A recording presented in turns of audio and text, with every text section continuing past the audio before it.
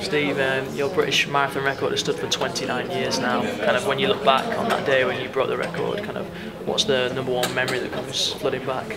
Carl Thackeray dropping out 4 miles, running straight into the hotel and leaving me going further south.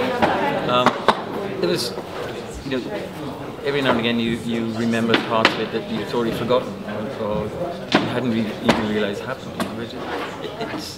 It went perfect to plan. That's exactly how I was going to run. Not necessarily that fast, but the way I ran the race and winning the race was exactly how I wanted.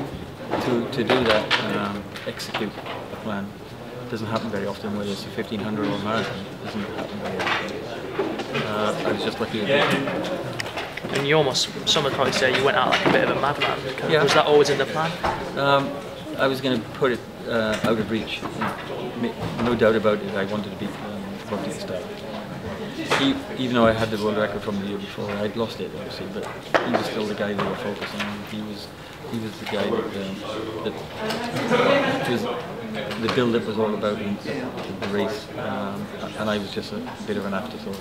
There's nothing they meant to do that. It's just that Rob was the biggest star, because I broke his world record. So I just wanted to beat Rob, and the only way to beat Rob is to dominate very well. Otherwise, because he was as strong as an ox, otherwise he'd just hang in there and hang. I didn't want to leave it to chance, so off I went. And the distance had no fear for me.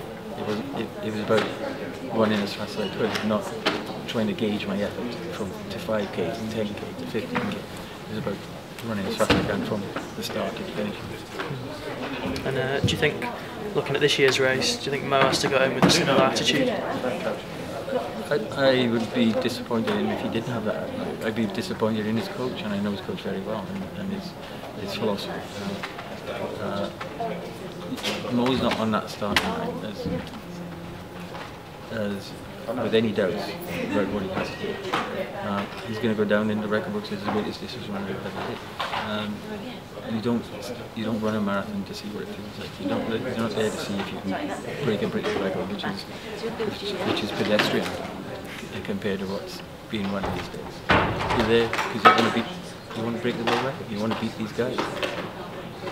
And sometimes, if you run 2:10 and 1, it wouldn't be so bad. You know, but he has to put it out of reach. He has to go for it and make him suffer, and not just run around and run around and run around until everybody's dropped off. Because 3 guys won't drop off, and then it's a battle then,